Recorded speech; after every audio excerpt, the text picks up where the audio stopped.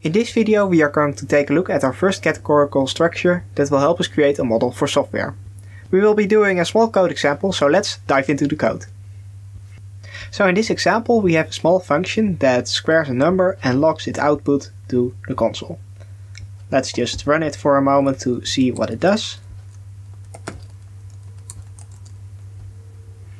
So as you can see, it logs its output that it is squaring the number 5 after we call square with the number 5. So it logs its message to the logger variable, and then at the end we log that to the console. Now we would like to make this function that has side effects a pure function. So what we will do is make that logging part of the output. So we will make a pair here with the result and the logger. So now this no longer returns a number, but something that we will call a writer. And it is a writer of the type number. So let's first make that writer. We can make that using an interface. The writer is a generic type, because we want to return any kind of data while also logging something. So we use the generic type in TypeScript here. So the result is of type A, which is our generic type. And then we have a logger of type string. So now you can see that the errors are cleared up. Now of course this is not a pure function yet, because it depends here on the logger that is a global variable, and it also changes it. So what we can do instead is add this logger to the input arguments. So now we of course here have to pass in the logger. So that will just be an empty string, because this is the first part. And then we no longer need this logger variable. And instead the log is returned here. So the result is the squared number. And then we have the logger. So if we run this, the result is exactly the same. But there is a weird thing going on here, because we are accepting the logger as an argument of the function. But there is a weird thing going on here, because now our square function, which takes the logger as its input argument, is responsible for both concatenating the log together and also for squaring the number, which is its actual goal. So this function now has two responsibilities, and of course we want our functions to only do one thing. So what we will do instead is remove this logger input argument and instead just return this value. So now we no longer need this here, and the logger is just an output argument. Now this works fine with just one function, it is exactly the same. But we need to do the log concatenation, so if we have multiple calls, we need to put those logs together outside of this function. So let's make another function that also uses the log.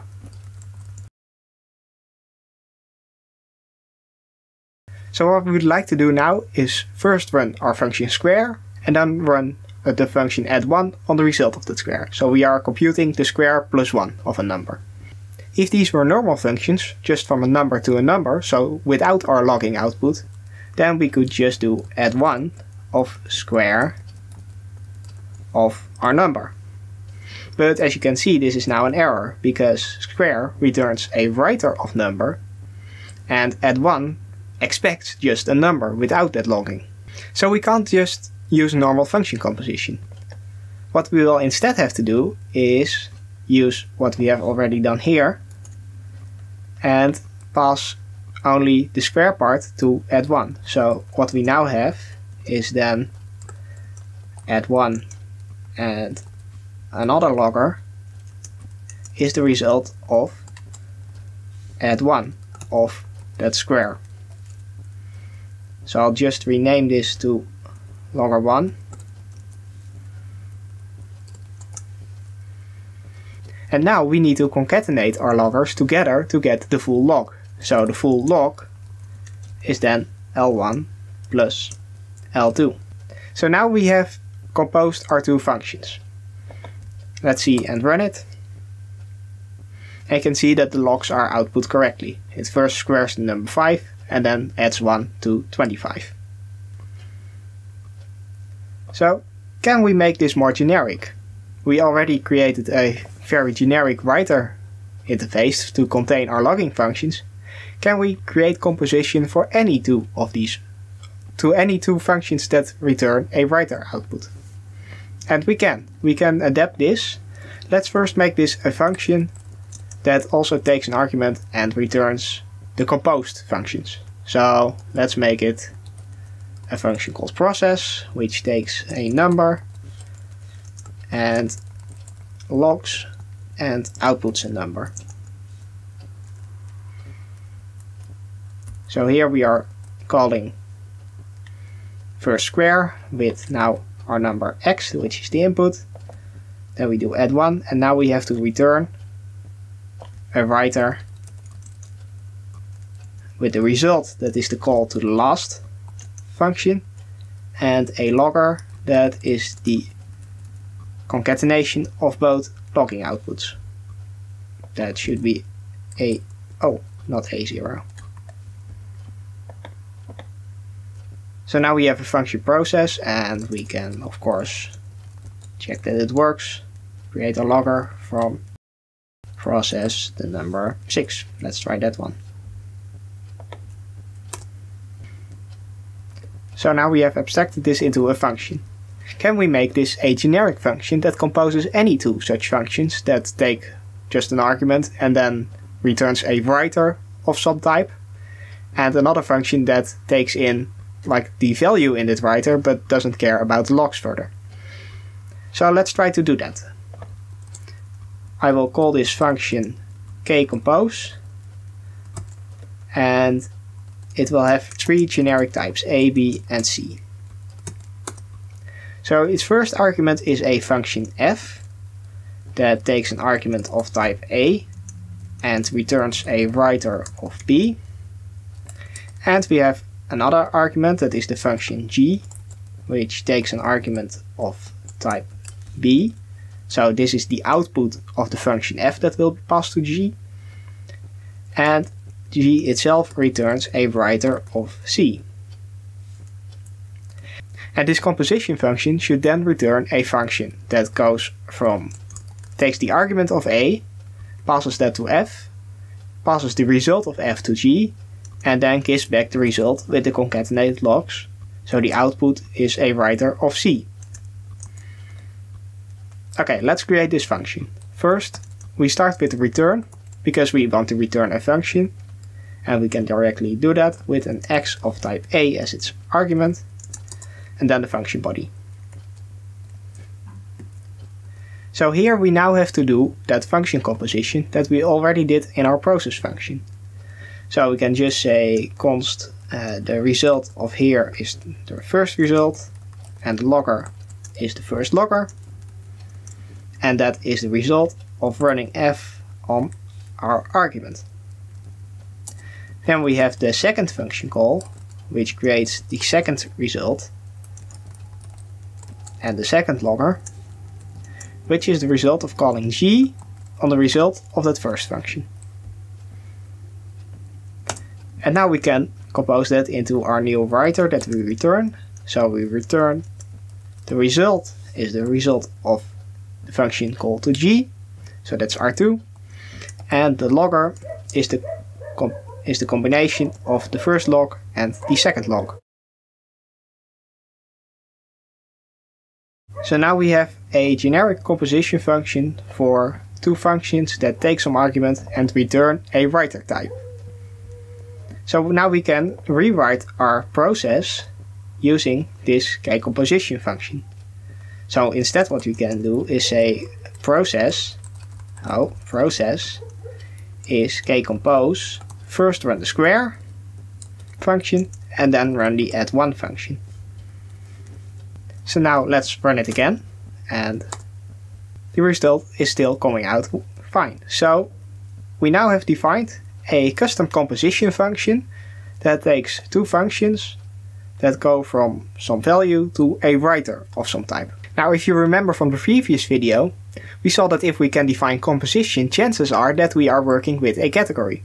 But there is one more requirement, and that is that there is also an identity arrow in that category. So let's see if we can define that one. So in this category, all functions between types A and B are functions of type A to writer B. So our identity function should go from A to writer A. Because it is the identity function, we of course don't want the result value to change. So we just pass that in. And if it is the identity, we don't want the logger to change really when we compose this with another function. If we want to first run identity and then run some other function, and we compose those using kcompose, we want the result to be the same as just running that one function. So it shouldn't log anything to the output, so this is just an empty string. So now we have defined composition and identity. You can check that the rules for composition that we defined in the previous video, so associativity and identity, do indeed hold for these two. This means that we now have defined a category. This is called the Kleisli category. And in the Kleisli category, if there are two objects A and B, and there is a function between these two objects, then that function has a type of A to the Kleisli container of B. So in our case it is A to the writer of B. So all functions inside this Kleisli category return something that is kind of wrapped inside this container with extra information. In our case that is the writer interface that also contains logging output. So this is the first structure of category theory that we can apply in our real code to get a function that has side effects but write it without side effects. Now if we go back to the code, you may think that this looks quite cumbersome and you would never write code like this. But let me change some things and we'll get back to it.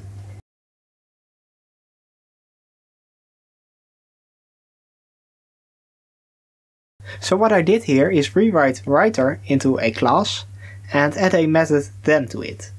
This then method uses the compose function we defined to compose just the current writer, so the class instance, with another function that takes the value of it and creates another writer. So then we can write code like this. So we can get our logger out of first running square on 7 maybe, and then rerun the function add 1. And as you can see, this now also works. If you are familiar with JavaScript, you may recognize this syntax from working with promises. And indeed, promises are another example of an object that also creates a Kleisli category. So in similar way as that you can use the async await syntax in JavaScript to work with promises, in some programming languages you can use syntax like that for any Kleisli category object. An example of this is the language F#, where I created the same example and then implemented a so-called builder which allows you to create syntax like this. So here we first run the square function and then use the F# equivalent of await to just get the integer value out of it. Then we can pass that to add 1 and just create our computation this way. So Kleisli categories are a really powerful concept that are used in many languages for async and await and asynchronous programming, but they are much more general than that and can be used to do, for example, logging, but really anything. This series is based on the excellent book Category Theory for Programmers by Bartosz Milewski. You can find links in the description.